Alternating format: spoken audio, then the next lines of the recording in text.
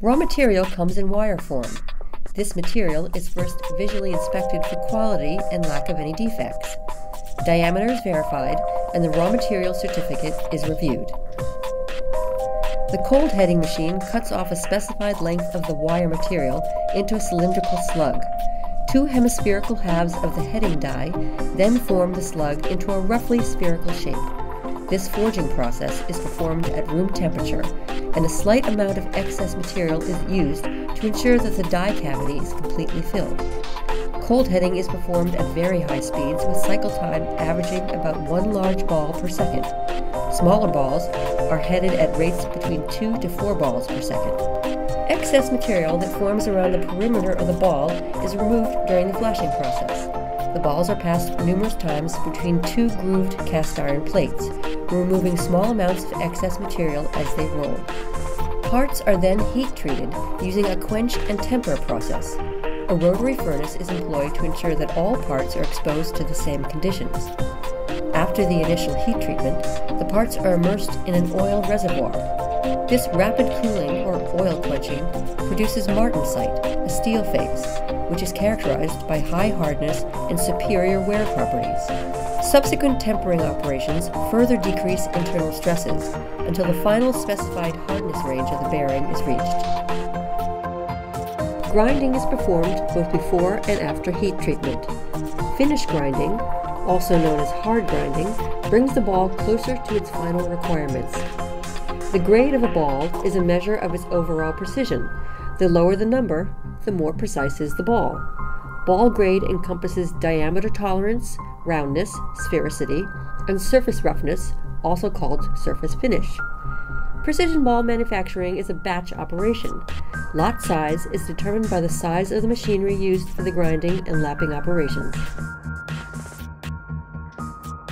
Lapping is similar to grinding, but involves a significantly lower material removal rate. Lapping is performed using two phenolic plates and a very fine abrasive slurry, such as diamond dust. This final manufacturing process greatly improves surface roughness.